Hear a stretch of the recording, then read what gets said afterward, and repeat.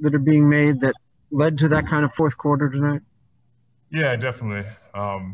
Just playing together, being locked in. It's definitely something to build on. Both ends of the floor. Kelly, go. Kelly, just kind of how are those conversations like today during the game with you and Christian, and how to space and keep the offense balanced a bit? Can you say the first part again? I said, how are those conversations like with Christian Wood, and just how to space together and sharing the ball together? Yeah, I mean, it's just basketball. I mean, we played our whole lives. It's depending who has matchups, what it is, what we're trying to get. Both players can be in actions, in screen, both players in space. It makes a good 1-2 punch, and I think we did a good job at that. Today, making sure that we gave everybody space to operate, and found open guys and tried to take advantage of what the defense gave us. Brian Bearfield. Kelly, how were you all able to come back tonight? You got down, but you all stayed together and fought through. And I seen during the timeout, you all were talking to each other, communicating to each other, saying you could come back.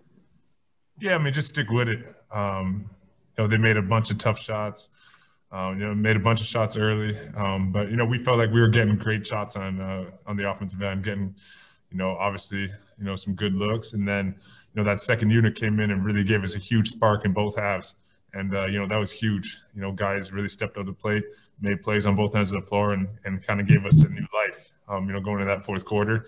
And, we just tried to finish it out. Unfortunately, couldn't close it, but, we were right there, had a shot at it. And, that's what it's all about. Olynyk Postgame. You guys only limited to around 40 points in the paint tonight, but when you are facing bigger teams, or in this case, bigger players at center, what can you and Christian do to mitigate their effectiveness, especially a guy like DeAndre Ayton tonight?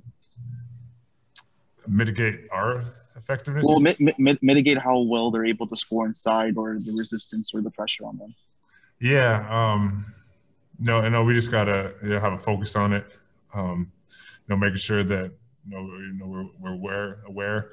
And, it's got to be a team effort. It's not one guy guarding, anybody out there. We got to be on a string, helping each other. And then, on the glass, it's got to be a group effort as well.